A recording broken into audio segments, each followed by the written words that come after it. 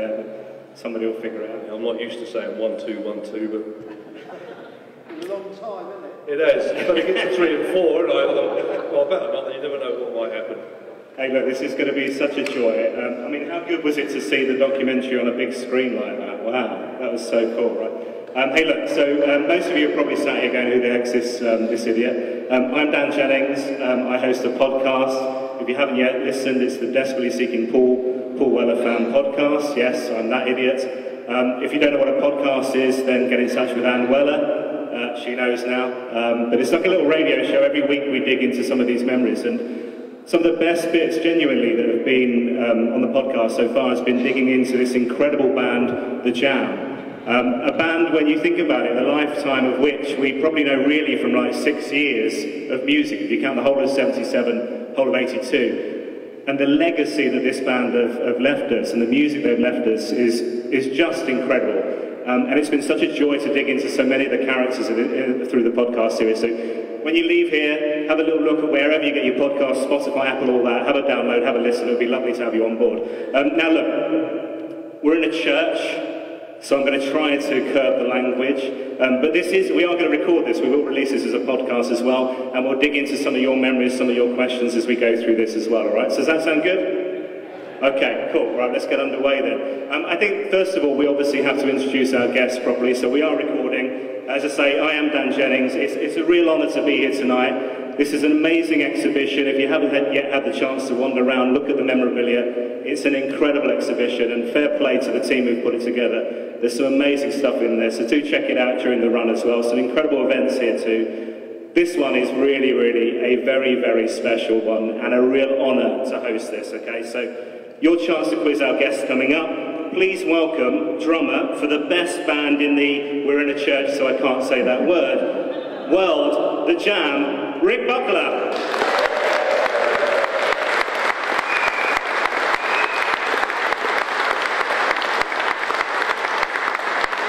Wow, hey, this is such a joy. How does it feel when you see that documentary and you look back on your life like 45, 40 years ago? How does that feel looking back at all that? Well, I must admit, I've only seen that once. When it first came out, I thought I'd have a look at it, just see how it's... Yeah, I thought they've done a good job on it, actually. It is a bit weird, especially when you think it's like 40 years since the band split and there's still interest in the band. It's very flattering, really. I mean, we didn't think at the time that what we were doing was going to have that sort of longevity. I mean, we were doing it obviously for ourselves because we wanted to be in a band and we wanted to be successful and what have you, and it was as simple as that. So yeah, to see something like that even made was something else, certainly. Yeah. Now, we are in Brighton, we're here for the exhibition, This is the Modern World, and wandering around, there's a lot of your memorabilia. I mean, we talk about the Weller family being magpies, you kept a lot of stuff as well, didn't you? Yeah, I think probably everybody did. I mean, I know Bruce would have done as well. I mean, I'm very proud of everything that happened during that day. I mean, I've got 2 kids, so I had to save 2 of everything to put it away in boxes. I mean, I don't know whether they want it or whatever, but they're going to get it anyway. So, yeah, I've got a loft full of stuff, all the releases and the books and this, that, and the other. I don't know. It's weird. I mean, I don't get it out, and I don't look at it, and I don't listen to Jam stuff very much. Well, I say very much. I mean, it always seems to be on the radio, but I know it was a very big part of all 3 of our lives, and obviously everything that happened afterwards is because of the Jam. So I think, personally speaking, I've got a lot to thank the Jam for. You know, I know we put a lot of work into it, and it's nice to think that it paid off in more ways than we thought it would do at the time. In the documentary, Paul talks about this being 10 years of his life when Steve and he started out, and then I think it would have been 8 years of your life with the Jam, 6 years. No. Was it longer than that? I was with the Jam from the beginning, from right when we started with the name and everything. So it started obviously with me, Paul, and Steve Brooks as a band. I mean, but wasn't there this Neil Harris guy? He was mentioned in the documentary. Did you kick him out? What happened to him? Yeah, but he only did about 1 or 2 shows, and he was like, they called upon him when they thought they had some sort of gig to do. But I mean, he was going to go on holiday, or he just wasn't you know, available. And I think he was very much into sort of jazz drumming, so he didn't really, do you know what I mean? You have to have a drummer to make it a proper band. I don't disagree with that at all. But, you know, I think it was a matter of, I don't think he didn't really fit in with what we were wanting to do. So when I got asked if I would do what seemed then was like a big show at the Woking Youth Club, Shearwater Youth Club, I said, well, yeah, I'll do it. And Paul just gave me a load of Chuck Berry records. And it's only 12 bars, so it wasn't difficult to learn all this stuff. But yeah, and that really, I mean, it wouldn't be the jam that you would recognise at all. I mean, it's all covers, no original material whatsoever. And I think after that first show, I think we were bitten by the bug, and we thought, right, this is what we want to do, and we pursued it, and then we got more and more shows. And there was another guy, Dave Waller, who came on board. Because we always tried to be a four-piece. I mean, Dave Waller fell by the wayside, so did Steve. Bruce came along a bit later on rhythm guitar. Excuse me. He came along on rhythm guitar, because Paul was the bass player originally, because he had a Hofner violin bass, just like Paul McCartney, because he was a big Beatle fan. I heard that Bruce initially wasn't that keen on swapping over there, right? No, I mean, we asked Bruce to join before, and he did not like the stuff that we were doing, so he turned us down. Because we just couldn't keep four members together for some reason or other. People were dropping out and what have you. So, and I think when Steve left, Paul had to take on lead vocals and play bass, and he wasn't comfortable with that. He wasn't comfortable with playing bass and singing. So he said, well, I'm going to play rhythm guitar and sing, because I can do that. And so he said to Bruce, well, if you want to stay in the band, you are now the bass player, officially, which actually turned out to be a real plus, because if you listen to Bruce's playing, he plays bass like a rhythm guitarist. So he's filling up this section of not only bass, but rhythm as well. So me and him tied in as the rhythm section in more ways than one, which actually turned out to be a benefit. I mean, we didn't think about it too much at the time, and we were still after trying to find a fourth member.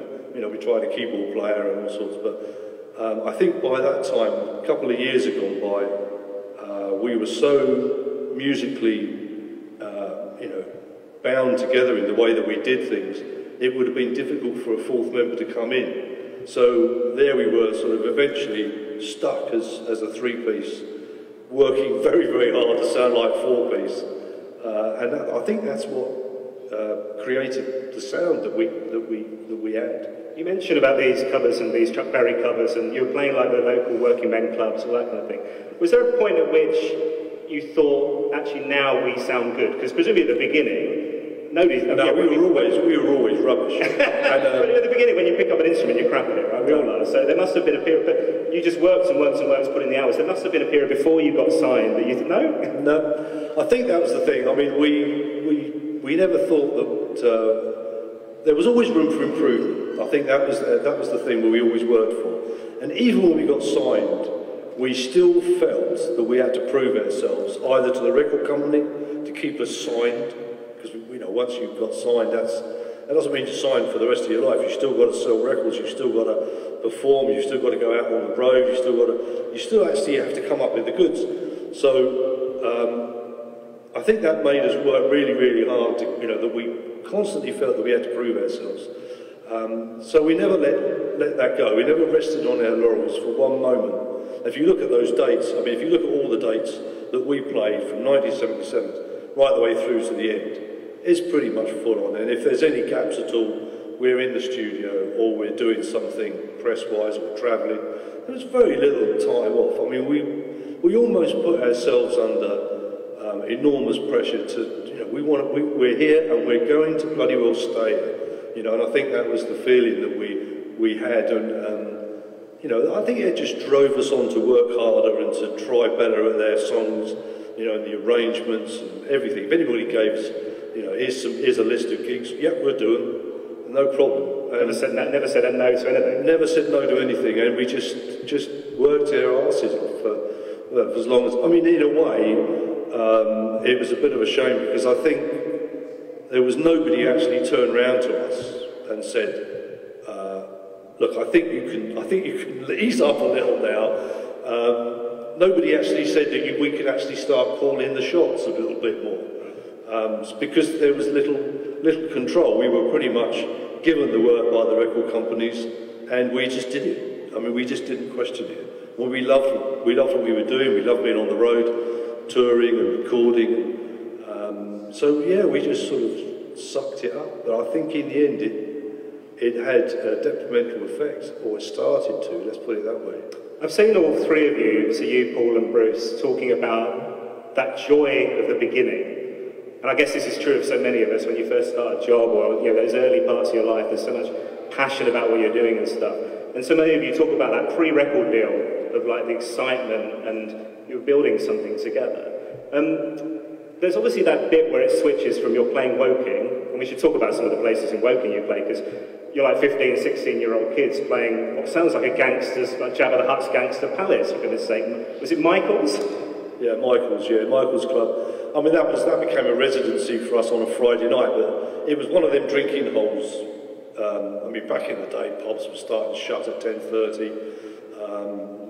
So anybody who wanted to carry on drinking would go knocking on the door of Michael's Club.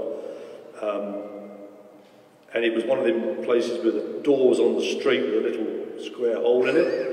And you knocked on the door and then somebody would peep at you and see whether they'd let you in or not. And then you would fly the stairs up to the top, and there'd be a bouncer there. And to get in, it was supposed to be a club, so you had to rent a tie off this guy. That was a £5. Had a black bin bag full of ties. And then they let you into this club, and we were the band and stuff. On a Friday night, we played there every Friday night. It was one of them places, if you went there during the day, you really wouldn't want to be there. It wasn't good at all. But at night, it looked great, because all the lights were out, and it was always packed with people drinking and dancing and what have you. It was a proper seedy little club. Right. So it switches from that, fairly quickly from what I can work out, to the kind of, and we'll talk about the world of punk and how, whether the Jam were punk or not punk, mod or not mod, but from this, I mean, Paul talks in the documentary about 50 people at this residency in London at the Cow, was it the Red Cow? And then a week later, 100 people, and then suddenly it's around the block, and boom, you've taken off. That must have been massively exciting. Well, it was, but we were getting very, very frustrated. We were sending tapes to the record companies to, sign us, and we get some really silly letters back from them saying, no, we don't think you're the sort of thing that we want to sign. I mean, this is all pre-punk, if you like, but the pub rock scene in London was growing. There was bands that were playing. Dr. Feelgood were already there. Stranglers were already there. I think they were called the Guildford Stranglers or something at the time. So there was a healthy live thing in London, and we'd see all this going on in Melody Maker and Sounds and what have you. So we decided that we were going to give up our luxurious life of £5 a night in Woking and go to London and play for nothing, because these clubs didn't pay you anything at all, really.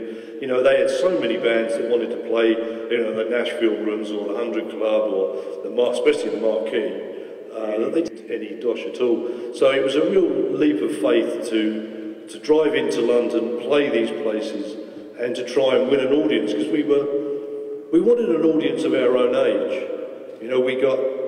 When you played the clubs, it was people were there because they liked to have a drink, and the booze was cheap, and they didn't care who was on. And because we did a lot of covers, that meant that most of the time we were working every Friday night, every Saturday night, sometimes Sundays. So after about 3-4 years, we decided, look, we've had enough of this, because we were just going round and round the same clubs around Surrey and Woking. Well, there's only so many times you can have your family up dancing before, at the beginning of gigs and stuff, to get it all kicked off as well. Oh, yeah, exactly. It was just lovely to get out of those places and to start playing to... And we discovered the pub scene, the pub rock scene in London. But it was like extra pressure on us again, because we started to see how good some of the other bands were. There was Joe Strummer with his 101ers that were there, pre-Clash days. And we sort of fitted in because we played fast rock and roll. A lot of covers, again, but we started to get our own sort of writing our own material by that time. So it was just fabulous. And then obviously that particular scene started to take off. Punk emerged in some of the clubs, like the Roxy and what have you. And we sort of became part of it, but not part of it, if you know what I mean. We had audiences that were going to all of the shows. They go to the Damned and then they come and see us. Or, you know what I mean? So the audience was very mixed between skinheads and mods and punks and what have you. But the whole thing about it was that it was a younger audience and it was always a very lively show. And it felt like at that time, young people suddenly had something that was theirs. That this music scene was something for, I mean, the amount of kids that were coming, and you were all being kids, right, coming to these gigs, but the amount of kids coming to your gigs, 14, 15-year-olds, because it was their music, wasn't it? Well, it was. I mean, they were officially pub gigs, so you weren't supposed to be under 18. Right. But they didn't seem that worried at the time. People could still get in and do these shows. But it was exciting because it gained the attention of the record companies because these clubs were full all the time. It doesn't matter who the band was. There was a real upsurge of some of the bands was just really fantastic, and I suppose in a way we hit London at the right time to be part of that. So because the record companies wouldn't come out of London, if you wanted to be noticed, you had to go to London. And so then there started to be this buzz about who was going to get signed, and the punk scene started to, especially the punk bands, they grabbed the headlines, they grabbed all of the newspaper stuff and got a lot of media attention, which brought a lot of attention onto what else was going on in London. So these clubs and what have you were full every weekend, and I think we started to gain our own fans because of that. And once the record companies decided that they should check this out and see what's going, because that's what they go by. They haven't got a crystal ball. If they start seeing everybody getting into this stuff and getting into the bands, that's they feel almost obliged. But we want some of it as well. So who's out there? Who are we going to sign up? Now this very nearly didn't happen. So there are a few things. Am I right in thinking you were one of the more accident-prone members of the crew, one of the bands? Me? Yeah, was that not right? It was in his own book, folks. Tell me about the fly posting story. Can you remember this? So there's Bruce and Paul in one of the cars, and you and John in the other car. Yeah. And this could have been the end of Rick. So tell me what happened here. What, after I went through the red light, or before I went through the red light? I want to know about the red light. Well, after I went through the red light. We were going through an underpass. It was my first car, a little Mini. We'd been out all night sticking up posters to advertise the gigs we were doing around London. Bucket of paste, big brush, pile of posters, and we just simply wrote the date on the bottom and then slapped these things on the wall. And Bruce had a Cortina. So Paul and Bruce were in the car in front. They were going down the A3, and the A3 is full of underpasses, isn't it? If you ever go through there, still the same. And I was with John. John's got the bucket of paste, and we were going to this underpass, and there's this really great sleeper in the middle of the road, blocking off the inside lane. So I've swerved over, just missed that. Next time was another big sleeper. I didn't miss that one. We hit that one smack on. The Mini rolled straight over and landed back on its boots. And I got out of the car and I ended up with a broken right ankle. And John's staggering about with all this stuff all over him. He's going, my brains are coming out. And we go, no, John, it's just wallpaper paste, you know what I mean? Because when we spun, this bucket had got it absolutely everywhere. I wouldn't say that was one accident, yeah. Well, there are others, we'll come back to them. The other thing, young kids obviously have nicknames for each other as well, so can we talk through some of these? So, am I right in thinking, so Pube started out as a nickname for Brooksy? Yeah. And then he had short curly hair. Yeah, but did it not then, Tufty said it then moved to you? Yeah, and you got rid of it quickly. I don't know why I got. I think it was just somebody thought this is a good name, but Steve didn't want it. I didn't want it, and so it soon got. It was, yeah. But you went on to another nickname. Tell me about the next nickname. I don't know. Did I? Blind Boy.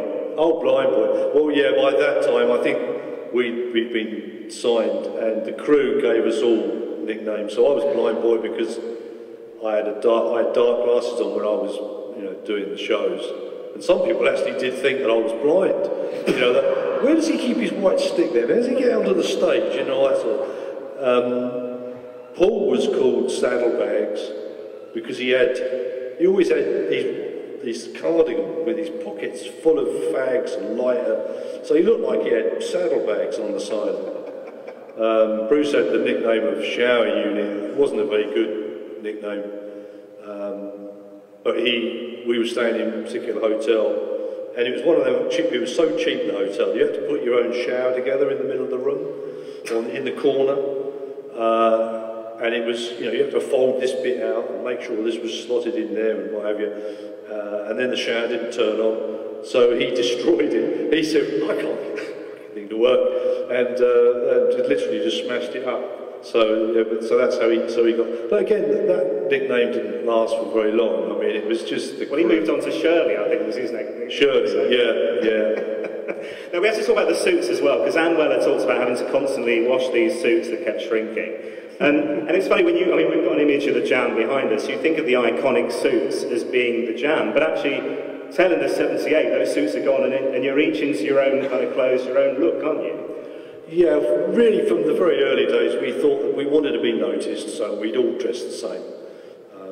There was a few trial and error. There was a trial period when we had white satin jackets, black shirts, white kipper ties. Those kipper ties are special, weren't they? I mean, we hated it. It didn't really work, so we dropped that, and then we thought, right, we'll do what the Beatles did, we'll wear black suits. So we went to Hepworth's and got ourselves a suit each, tie, slim tie. This is a bit better. This is, more like, say, Feel Goods or something like that. We felt a bit more rock and roll then. But I do remember we just had the one suit each. So when we did the first tour of the States, I think we did 16 shows in something like 11 days. 2 shows a night, 2 nights in New York. We started in Los Angeles, did the same thing there. So 4 shows in 2 days. San Francisco, Boston, New York. And by the time we got to New York, I tell you, these suits, they could have done the show on their own. They really could. Do you know what I mean? Because they never dried out. They were just soaking. You just put them on, you think, I don't want to wear this suit anymore. They're probably still out there touring somewhere, these suits. I've got no idea. I think they're one of the Jam tribute acts, you're right. There's a great bit in the documentary where the video camera is behind you, and we're looking at you on the drums, and we see a sea of faces, some of which probably are here today. That's such a great position, because you're kind of up on a riser, you're kind of literally looking down on people. Absolutely. I've got my own seat, my own area, yeah. And it looks like, it's massively comfortable, obviously, but there's a real athleticism to being a drummer, isn't there? And look at particularly how you play, Christ. It's hard work, isn't it? It is hard work, yeah. It kept me fit for a lot of time, a lot of years. It's more than just physical. You've got to keep your mind on the game as well. So it was. But you just don't think about that. You just get into the moment. And I was talking to somebody earlier about drumming and what have you, and you really only think about that 1 second. So you know what you've done, and you want to think, right, what's the next thing you're doing? And it's just that 1 second slot. So you come off stage, and it's like you don't realise you've done an hour and a half, because as far as you're concerned, you're still in this 1 second. Do you know what I mean? It's the weirdest of feeling. You walk on stage and then whoosh, and you come off and you think, what was that? Because you don't think of it like you're sitting back and listening to it all. You're just totally in that moment for the whole of the show. So and you just get on with it. And because of the intensity of the show as well, it's almost just not, there's no time involved in it at all. Well, there are no breaks at all, are you? So every time you finish a song, you're straight into the next one. I mean, Paul didn't like to do a lot of talking. I don't know what he's like these days, but he didn't like to do a lot of talking in between numbers, you know. It was, you know, kept to an absolute minimum. We had a set list, and we always felt that people were here to listen to the music, not listening to somebody talking. Not like these days, eh? Do you know what I mean? But, they pay money to hear people talk now. So, yeah, we just kept next song, next song, next song. So it was fairly full on. Anybody who went to the shows, I don't think we let the pressure off at all. I mean, it certainly wasn't boring, you know. But when you think of that athleticism, if you think of like the top athletes in the world today, what they didn't have was a touring drinking culture. And a lot of the time there was a lot of hangovers, right? Yeah. I mean, the touring doesn't kill you, it's the partying that does it. We experimented with that a lot, and I can tell you that was definitely the case. I mean, it was the only time you had to yourself at the end of the day. I didn't drink all day long, because I don't know if anybody's tried to play drums when you're drunk. Forget it. It just can't be done. You know, apparently you can play guitar and bass with being reasonably tipsy, but I just couldn't do it. So I used to stay sober all day long. So yeah, at the end of the day, you can, you know, you're usually ensconced in some hotel, and you can really just sort of, it's cheap for me to say so, well, I let my head down, you know. And so there was a lot of, it was the only thing that we really felt that was, you know, our little time. And obviously drinking, you get a drink anywhere. So yeah, we did quite a lot of that. Were you part of the card tables? Did you play the cards with John Weller and Kenny and all that lot? No, I couldn't afford it. I didn't have wads of cash to do that sort of thing with. I'm not really a gambler, you know. I'm no good at it for a start, and I've never really liked the idea of it. So no, I used to stay clear of all that. There's a chap I really want to talk about. So we mentioned John Weller, Kenny Wheeler, obviously, you know, absolute legend. But there's this other chap, Dickie Bell. Oh yeah.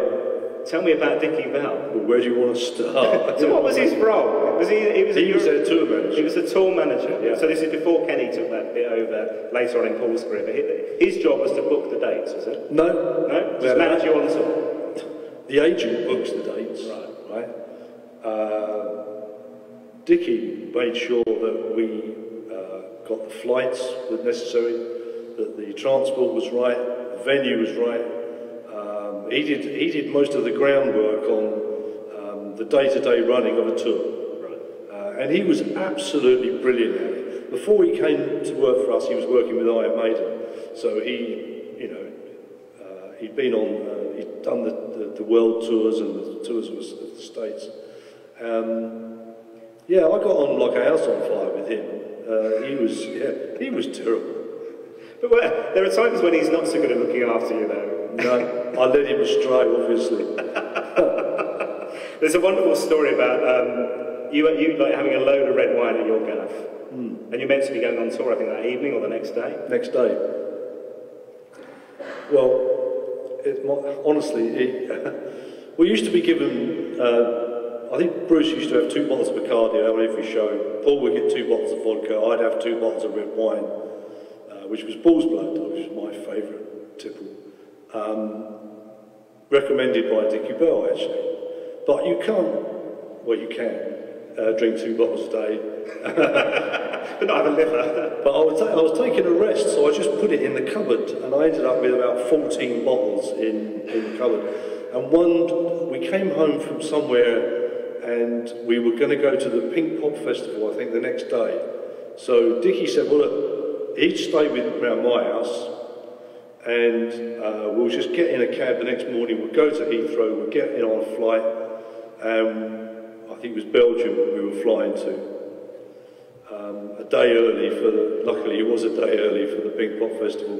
But when we got back to my place, we opened up the cupboard, he's gone, oh look, you've got 14 bottles of red wine. So we drank a lot. And my missus come downstairs in the morning to go to work, and me and Dickie are still on the floor, finishing off the last bottle, as the taxis turned up to take us to the airport. We missed the flight, so we spent another 2 hours in the bar there. Then we got to wherever we were going, the Pink Pop Festival. And by this time we were fighting, me and Dickie were having a fight in front of the Kinks who were playing. And I think somebody went and said to John, your tour manager and drummer have arrived, you know. So, and the next day was just, I couldn't remember the next day if I wanted to. But it was his fault, you know what I mean? I'll blame him for that. Blame Dickie, bless him. Yeah. And one other character we should mention before we talk about what's next for you, and let's talk about 1982. Let's talk about Vic Coppersmith-Heaven, because this guy, I think one of the things when you listen to the Jam records is the way you were able to capture that live sound on record. And that, a lot of that's down to the production as well as anything else. Yeah, well, the band had something to do with it as well. Well, yeah, they were involved, so I do believe so, you're right. Well, I mean, Vic was great. I mean, we tried to record as much as possible live in the studio, because that's what we were a live band. That's the way we were used to sort of putting things together. So we'd get the backing tracks down. I can't think of any, maybe 1 or 2 tracks where the drums were done piecemeal, if you know what I mean. I think it was all done in one take, and so therefore then once the drums are down, maybe the bass will stay, and then you start putting on things like, you know, guitars and backing vocals and maybe some percussion and all that sort of thing. But to sort of keep the essence of what the song was about as much as possible, it was recorded live in the studio, which gives it an edge, which is great. It's a great way of working. The only thing that I regret about that is I wish sometimes we'd have taken some of the songs out on the road before we did the recordings, because we would have ironed out a few things. Because the recordings always sound a lot better on stuff that we'd routined a bit more, got rid of some of the rubbishy bits and what have you, rather than trying it out in the studio, which, you know, I mean, like the first album, In the City, was pretty much so well routined. We just went in and did the whole thing, almost virtually live in the studio. I mean, it sounds like it as well, but we had been rehearsing for that album for about 5 years. So, you know, it does have that real edge, and it's a fantastic sort of slot about what the band were like, because it really showed us, you know, in the recordings what we were like to go and see live at that time. Albums that came after, more so with Modern World maybe, started to get a bit more produced. But I think because Vic Smith was such a great producer to work with, he kept a sort of live vibe about it, even though he slicked it up as far as the recording was concerned. I mean, it was a learning curve for us as well, you know, to actually go into a studio. There is an art about how you go about doing this. It's difficult for a band just to sort of walk in day one and start making great records. I mean, it is an art that you have to learn. And Vic was brilliant in sort of helping us through that. It's amazing you got anything done though, because wasn't he on the phone the entire time as well? He loved a telephone call, didn't he, old Vic? He was, yeah, bloody thing. He was always on the phone to somebody or other. Yeah. I don't know, but he probably just wanted to get out of the room for 10 minutes. Now look, Brighton obviously has big special memories, good or bad, I don't know how you see them, but for so many fans and for the band. This December the 11th, marks 40 years since that last gig of the Jam. How many of you were here? Look at that show. Rick's put his hand up. Thank goodness. How much can you remember? I mean, the good thing is there's a new book on the way, 1982, which is looking back at that final year and the whole year. So not just the moment of which you found out that this was going to be the end of the band, the end of your livelihood at that point. But it takes you through all those emotions, but also the making of the gift. So tell us about that. Why did you want to revisit 1982? Well, I didn't really initially. The publisher who I did an autobiography with, they said, you know, we want to do because it's 40 years, we want to do a book. And they had these set of photos taken from that time. And they sort of presented it, well, why don't we do a book about just 1982? Because the inside story has never really been told. You know, there's a lot of stuff, you know, from the outside, people who saw the band at the last show, blah, blah, blah, blah, blah. But how we got to where we did at the beginning of 1982 and how we ended up, I found it particularly difficult, actually, to cast my mind back and to think, well, what was actually going on at that time? You know, with the band. I mean, I remember starting the year off, as I'm sure all three of us did, with this great optimism about what we were going to do, and, you know, touring-wise, because by that time, everything was laid out in front of us for 6 months to come. So it started off really, really well. And to get that sort of announcement from Paul that he wanted to get off the treadmill of being in a band and etc., was a real shock. Yeah, what could possibly go wrong? You know what I mean? We thought about, and we had talked about how bands had fallen by the wayside because they weren't selling, they'd fallen out with each other, one of them had died maybe, you know, but none of these things had happened to us. You know, and you were right on top. I mean, this is #1 single after single after single, yeah. And one album. You know. Yeah, that's right. It just, Paul was very much on his own, overthinking this was a good idea. I mean, we still, myself and Bruce still felt that we had plenty of stuff in us. You know, there was new things that we were thinking of doing, you know, musically, you know, and we just got to the point where we could have been thinking about, you know, maybe taking control of it and saying, right, we'll dictate how and when we go on tour and when we do these recordings, because up until that point, the record company said, right, new single needed by this date.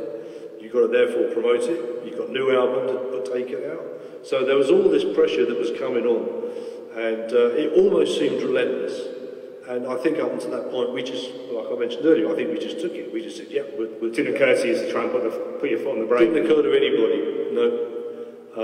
And I think that should have been addressed, really, but it wasn't. As far as the management was concerned, it didn't come on the horizon. Polydor, who were pretty much calling the shots in a lot of ways, they were quite happy. More products, more success, more touring, more product, please. It's like one of those sort of, you know, wheels. And I could see exactly where Paul was saying that he wanted to get off this thing, but it seemed like a very permanent solution to a temporary problem. When you spend time looking back on that year, as you have done for this book, then, were there elements of it where you kind of go, do you know what, I get it? Because now that legacy is there forever, right? That's never going to be destroyed. Yeah, but it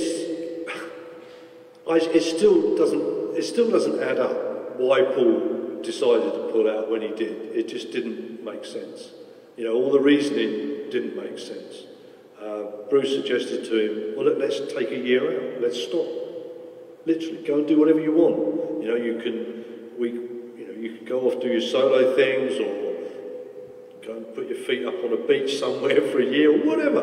Do you know what I mean? It just seemed so ridiculous to throw the towel in after all the hard work that we'd done to get there, to just simply throw the baby out with the bathwater. It just seemed silly. The band meant a huge amount, and we knew that at the time, to our fans. Not only to us as, you know, members of this musical trio, but to everybody. We didn't care too much about the record company because, you know, they were a necessity, not necessarily. You know what I'm saying?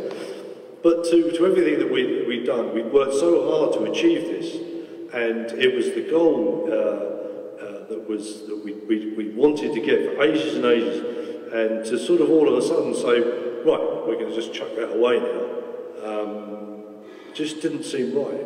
What do you do in that scenario then? So there's something that's, I mean, it's completely out of your hands. You obviously try to have a bit of we could do this, let's try this, whatever, but at the end of the day, the decision's made and you've got no control over it. And I had that with a girlfriend once. It was devastating. Oh, tell me about it. You get dumped, you know what it's like, you get dumped, you don't want to leave, you know, you don't want to leave, but you have to because she's not interested anymore. We've all been there, right? Oh.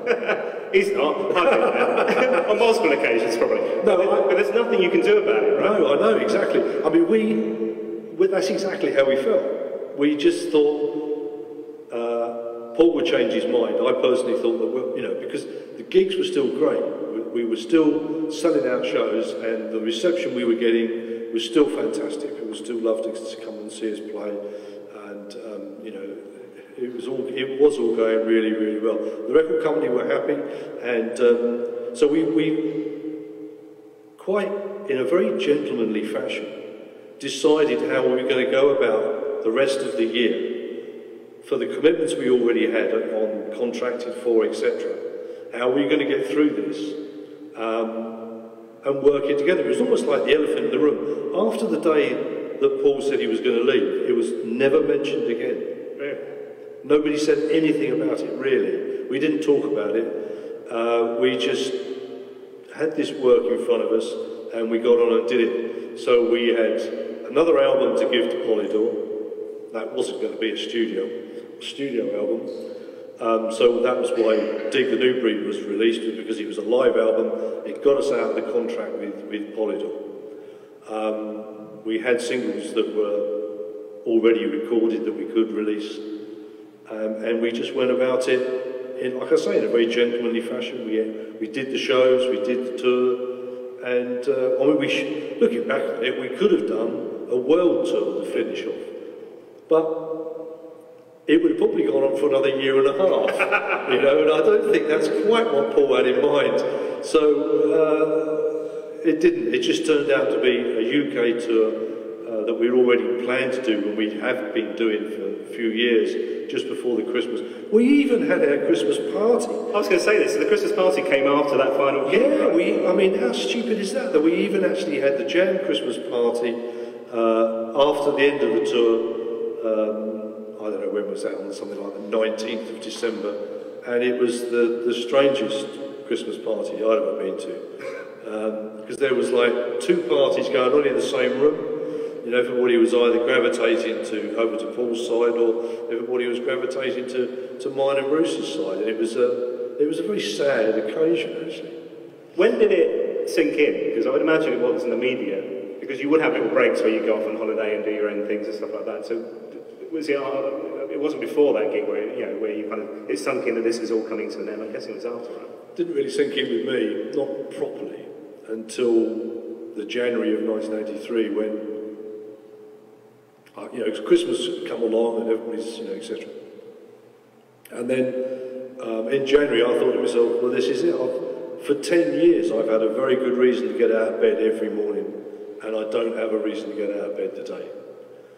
It was like that, simple as that. I personally felt that it was very much like being made redundant, and you sort of stare at the wall for a bit, and you think, well, what now, It was almost an unbelievable sort of feeling. But, I mean, obviously you soon have to pick yourself up and say, right, I still want to be in a band, I still want to do this, and so that's what I did. And I put together a band, Time UK, and we started to do some shows and get some songs together and what have you.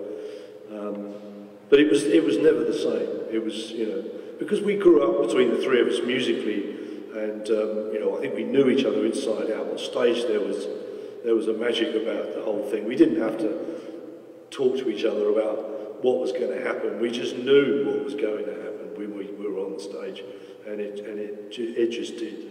So it was a very strange time to find yourself in 1983 like that. Yeah, I guess it's that thing of, like, we all need some kind of purpose in our lives, and suddenly that's been taken away for a second. Yeah, sure. I mean, it was odd because we think, I couldn't justify it. I couldn't think, what was it that went wrong? Nothing went wrong. Why are we here? Do you know what I mean? It was very odd. I would ask you how you felt about the Star Council, but we've run out of time for that, so we're going to take some Q&A questions from the fans. Actually, I do have one final question for you, from myself. So in the programme for the exhibition, there's a little interview, which was the final interview the Jam did. And Bruce didn't rock up, it was the two of you, it was you and Paul. And there's a quote from you, you said, well, the question was, could you ever foresee a time when the band might get back together? And you said, that would be a mistake. The only reasons would be either trying to recapture a memory, which is impossible, or for the money. Both would be wrong. Is that how you feel right now? Well, I don't know about the money. I don't know. I mean, it is a very difficult one, because once that flow has been broken, you've got to think to yourself, what's the reasons for actually getting back together? If you're only going to do it just to revisit old songs, That's a different thing. And it's not really a reform, is it? It's not a, you're just doing it to sort of put on, you know, a sort of revisiting gig, if you like. I mean, I did do this later on when I did The Gift. I went and revisited the Jam songs. I did that for about 2 years, and it was great. And I really, you know, because I thought to myself, there's no way I'm going to go through the rest of my life without playing those songs again, because we had such a great time doing it.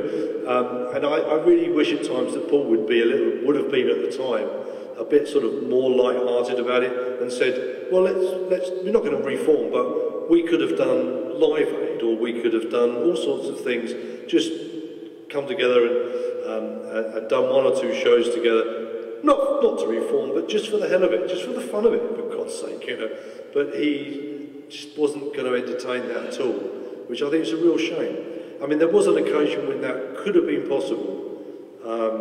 I think when Bruce joined The Gift, and I think then was a good opportunity.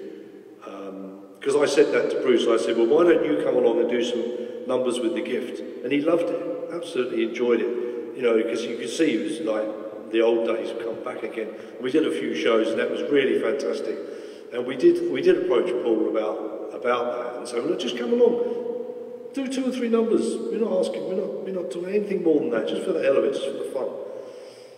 I won't tell you what he said, but it was not in a church. It was virtually, it was just a no. He just wasn't interested. It was a real shame. After all we'd done, and after all we'd achieved, and you know the great songs that Paul wrote during that period, I think it would have been lovely to have, you know, to have just, you know.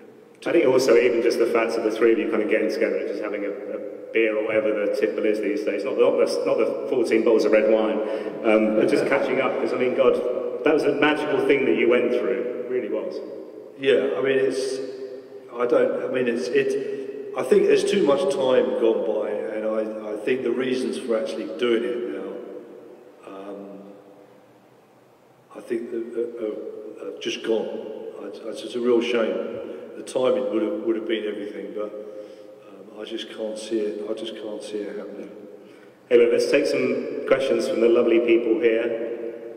We are recording this for a podcast, so put your best voice on. No, so if you can say who you are, where you're from, and then your question would be lovely.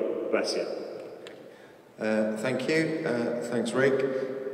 I was there as a 15-year-old at your last gig, and I'd like to ask you, who taught you to play the drums? Me.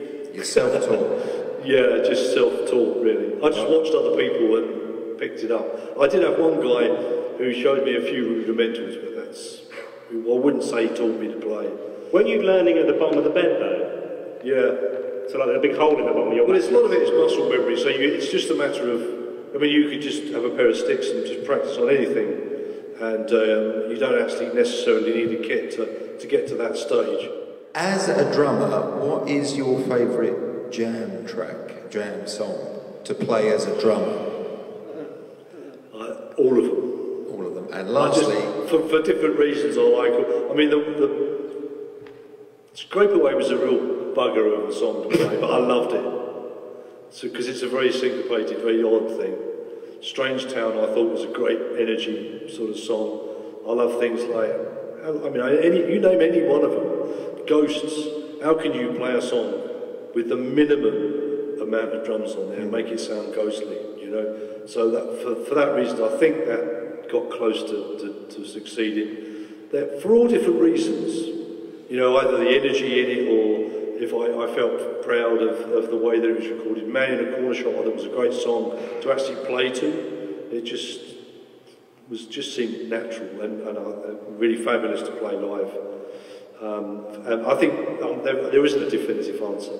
Okay, and finally, is there a favourite track, regardless of being a drummer?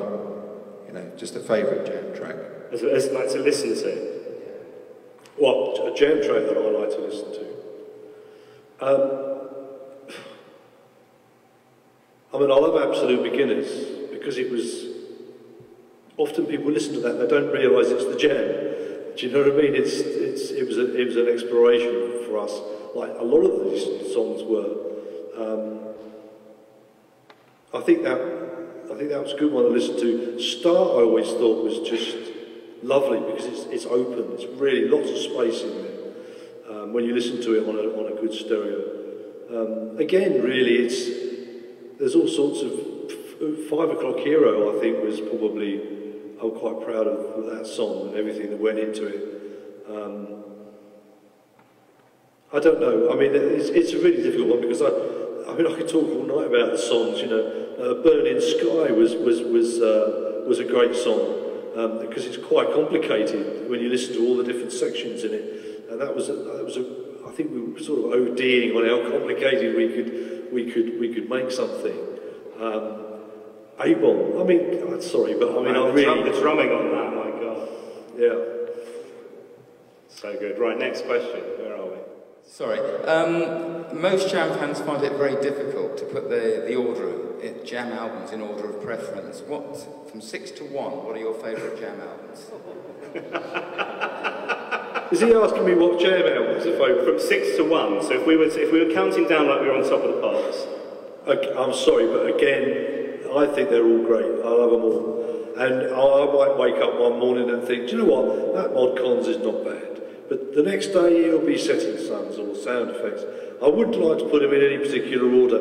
I think one of the things that I think we should be very proud of is the fact that each album in itself is very different from any of the others. And I think we definitely did that on purpose, not to become boring, not to just simply churn out the same as the last one. I mean, in a lot of ways, the record company were a little bit bemused when Modern World wasn't anything like In the City, you know, but we didn't feel that we could do another In the City. We wanted to move on, we wanted to do something else. So, and if you look at all those albums, they're all different because of the band was evolving, and, you know, the songwriting and playing and arranging, everything. And I don't think we stood still for any moment in time. So it didn't matter what came after, you know, The Gift. It would have been different again. I'm sure it would have been. And so that I find it impossible to sort of say this one's better than that one or whatever. You know, you're asking the wrong man. I like them all. Question, yeah, the middle here. What would you consider the easiest Jam track to drum? The easiest? The easiest one. I'm trying to get a That's drummer in our entertainment. band to play a Jam number, so I need the easiest one.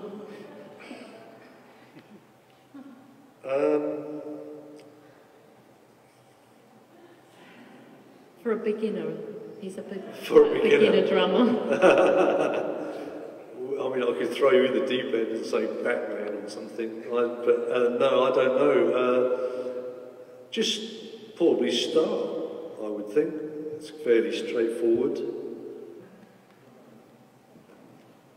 Question, we'll do it here only because you're closer, and then we'll choose up first, but yeah, front here. Of all your dreams and achievements, have you got anything left on your bucket list? No. I'm sorry if that sounds smug or anything, but I mean, not that I can think of, but I've always had itchy feet in that respect, and I do tend to get driven by the heart. So if I suddenly find that there is something that I want to do, I will just go ahead and do it. But at the moment, you know, I've done books, I've done management, I've had a recording studio, I've done roadieing as well, would you believe? Obviously, I've been in a band, I played drums. I do watercolours, I don't anymore, because they're rubbish. So it wasn't much of a bucket list or that sort of thing. There was a passion for photography. In that final interview, you mentioned photography. That was what you were going to go off and do. Yeah, because it was a great thing to have on the road and take photographs of things. I mean, yeah, I did have a passion for photography for a while, because you could pick it up and put it down. It was something that I could carry around. I still do some photography, but I wouldn't say I was any good at it. That doesn't stop Derek D'Souza, who's here today, I don't think. Joke, Derek. Yeah, question at the back. I hope that you've had a good life after the shock in 1982, and maybe things could get better, although you'll never play again. I don't know about never play. I never say never. I mean, I always enjoy these things. It's not that I necessarily like listening to the sound of my own voice. It's just, I don't know. I mean, it might sound a bit silly, but I am very proud of what the Jam did. And when I meet people like yourselves who are obviously very much into it as well, it's just really nice to think, well, there's people here that appreciate what we did as well. And I think that speaks more than sales or gold discs or anything like that. So, yeah. Thanks.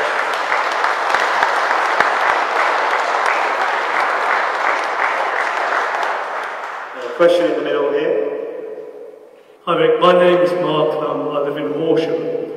I was wondering whether you remember playing Leicester de Montfort Hall in the spring of 1982.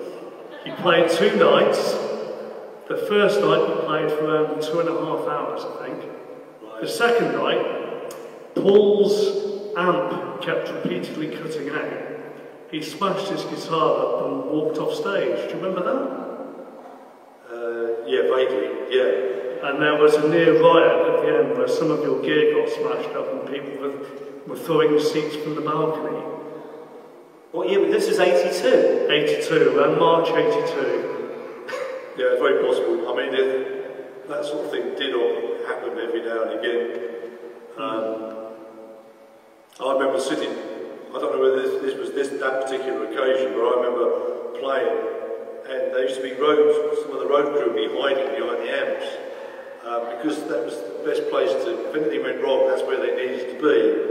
And there was a guy working for us, or we always called him Ivy Benson, who used to look after a lot of the back line. And I remember him popping his head up behind the Voxes, Paul's Voxes, and having to quickly retreat back down again because there was a guitar coming at him. And he nearly died, because I don't think Paul knew he was there. But this guitar came straight down. It was like, but I saw what was going on, but I don't know whether anybody else did. So yeah, there was often mechanical failures, let's say, that failed seriously after that. You know, I mean, it is very frustrating when something like that happens, and you're all fired up. And Paul would literally just take it out on one of his amps or something, or the guitars. I mean, Dave Little was a guy looking after the guitars, and they'd be all lined up backstage.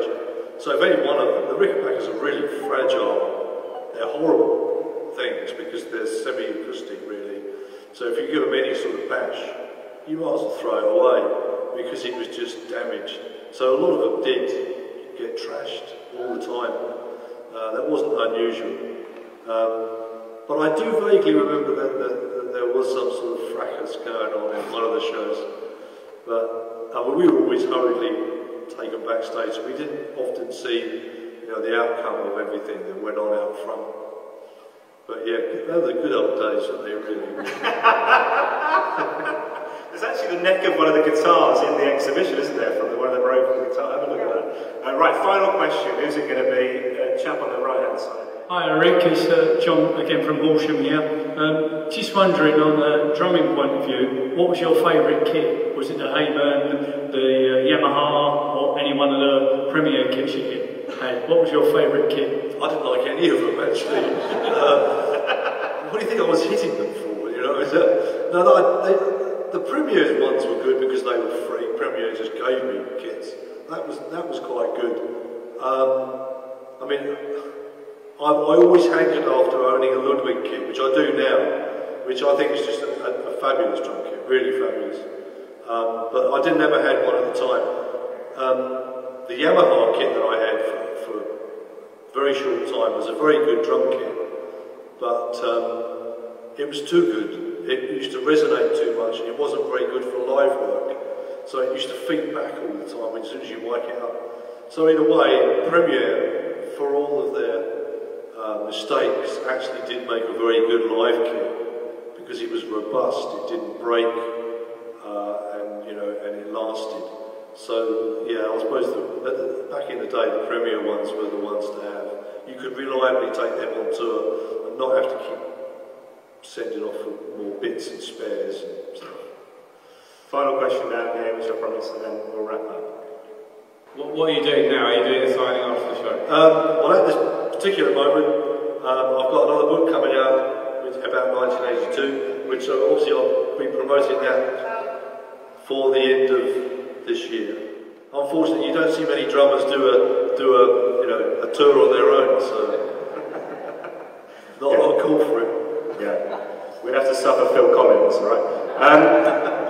1982, December the 11th, that final gig in Brighton, hasn't yet been released as a proper album of that recording.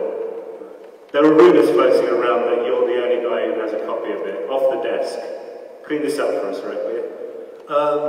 Yeah, I mean, I think Polydor wanted to film it on the day, and I think John said, well, look, I don't want to spend the money filming it.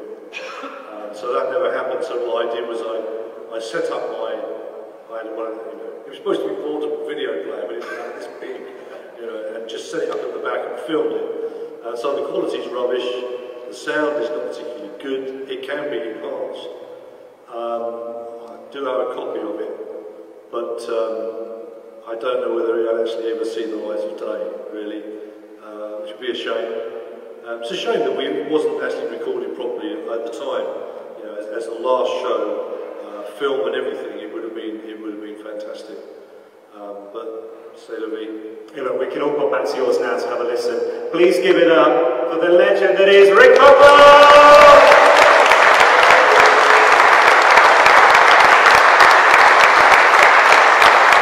Cheers to your company. Thanks for coming along. All the best.